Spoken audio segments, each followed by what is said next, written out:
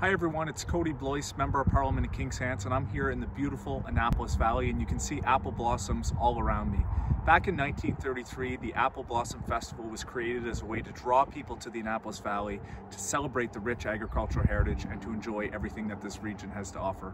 As we celebrate Tourism Week this week, I hope that you'll come visit the Annapolis Valley in beautiful Nova Scotia and many of the destinations we have across the country.